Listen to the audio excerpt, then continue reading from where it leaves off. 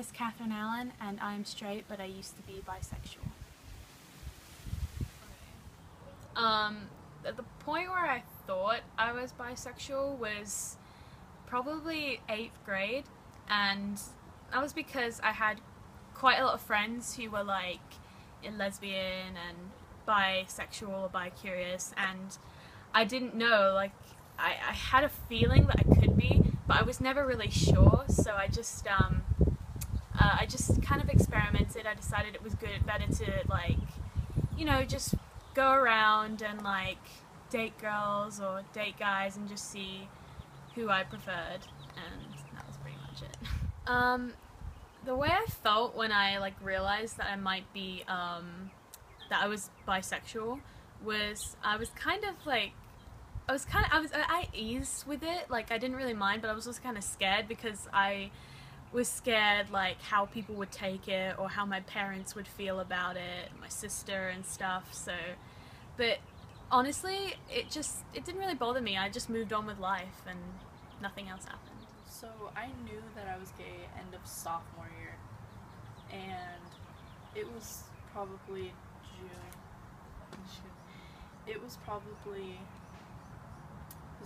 January or February, towards the end of sophomore year, and I knew, but I wanted to be completely sure before I came out to friends and family. And I think the first person I came out to was my cousin, and then my sister, and then slowly started coming out to family members, and everybody was really accepting, so it was a really nice and easy family to come into. It was a really nice and accepting family to come out to, and everybody's been super supportive, and I couldn't be more blessed. The way that I told my parents was, it was funny. I told my mum in the car. We were just like driving to the store or something, and when we got into the store, I saw a girl that I thought was really cute, and when we drove back home, I was saying to my mum, oh, she was really pretty, and she was like, yeah, she was, and I was like, yeah, like, you know, really pretty. And I just came out and said it. I was like, Mum, I'm bisexual, and she was like, no, you're not. And I was like, yeah, I kind of am. And I said it kind of like, you know, proud. I was like, yeah, I kind of am. And she was like, this is just a phase, like, it's not gonna last, you'll pass it. And I was like, okay, well, maybe so, but right now that's the way I am. And I didn't tell my dad because I was really scared, because my dad's kind of like you know, a tough personality. So my mum told him, and then so I was in like freshman or sophomore year, and I was walking with my girlfriend and at the time, and we were holding hands, and some girls at a table started shouting at us, lesbian, like, oh, you're a big fat lesbian. And I got really angry, and I kept walking, and my girlfriend, she kept telling me, no, just keep walking. So I got really angry, so I turned around and I flipped them the bird, and then just kept walking, and they started shouting it more. So that was probably the wrong thing to do, but I felt so angry. Like, I don't understand why people have to be so, like, make fun of people who are different, and it's like a life choice, and that was my choice, and it just really angers me sometimes.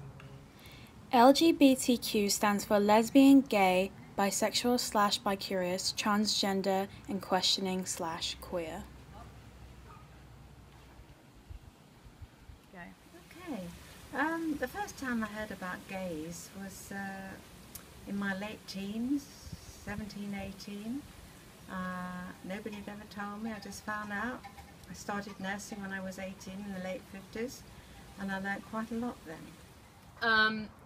In school, there's obviously a lot of discrimination, again, like from students and stuff, but thinking about a teacher discriminating is just kind of baffled me. But when it started to happen, that's when it seemed like really surreal, kind of. I remember there's one time, this was around the time that I realized that I was actually straight, and I went through my whole bi-curious state, and I realised I was straight. But I was in dance class, and I was with one of my really good friends, Melissa, and her and me were like we were kind of close, and she would like always, you know, hug me and whatever, because that's just the type of person she was.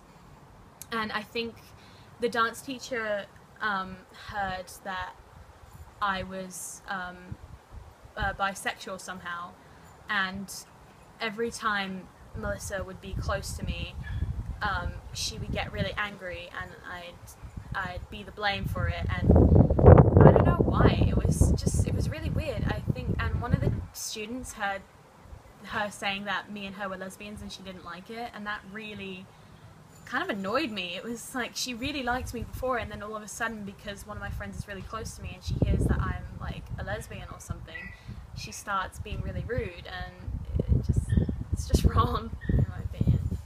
The first time I met a transgender was not very long ago, when I was in my 60s, and I'd known this person who was somebody's goddaughter, and then I met this person again, and I thought, I know you, but I don't know how, where or when. And of course it turns out that she or he was transgender.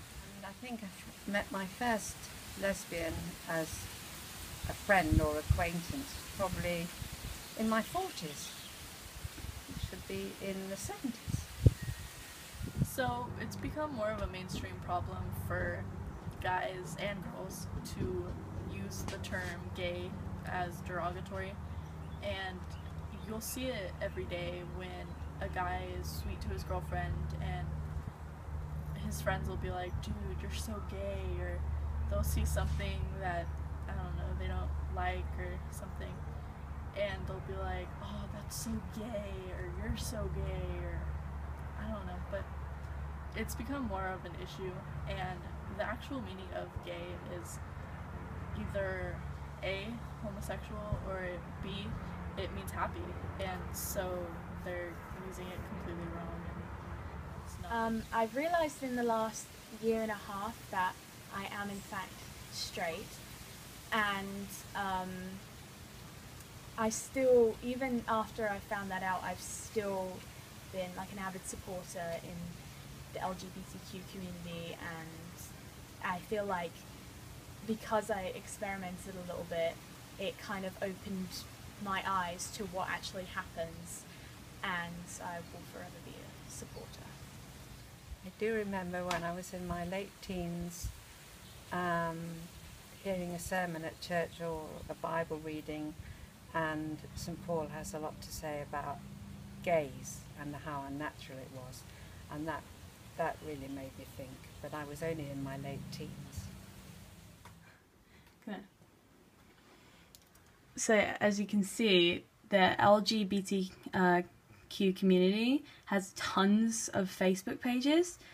So if you're like going through discrimination or whatever, just know that you aren't alone, and there's support everywhere. If you're not getting support from your friends or your family, just know there are people out there who care about you.